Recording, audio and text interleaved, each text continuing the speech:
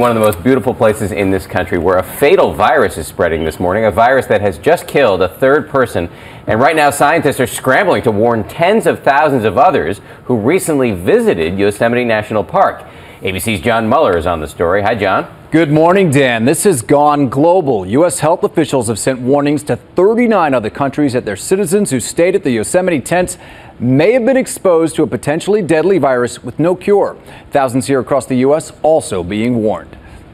Throughout the park, warnings posted. Park rangers flagging motorists as they enter, but the greatest danger could be to those who have already left Yosemite. Tens of thousands now at risk. This is possibly the greatest point cluster which has occurred certainly in the United States that I'm aware of.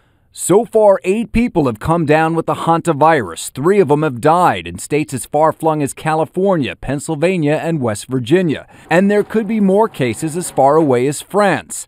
The main outbreak traced to the popular Curry Village campsite where rodents burrowed into tents. Now a second campsite in Tuolumne Meadows red flagged.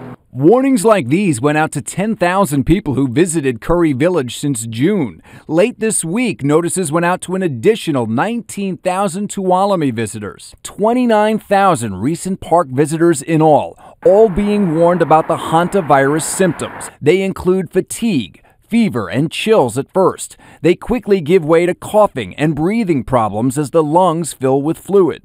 And tourists are worried. Actually had a mouse run across my head. Definitely scared me pretty good. The only way for somebody to contract hantavirus is by breathing in viral particles of mouse feces and mouse urine. And that being said, it has to be in an enclosed area, somewhere where there's not a lot of ventilation. Now, warning the visitors in question is crucial because it's easy to think the initial symptoms are just a common flu. While there's no cure, early detection through blood tests increases survival rates, as does intensive care supervision when a life is on the line.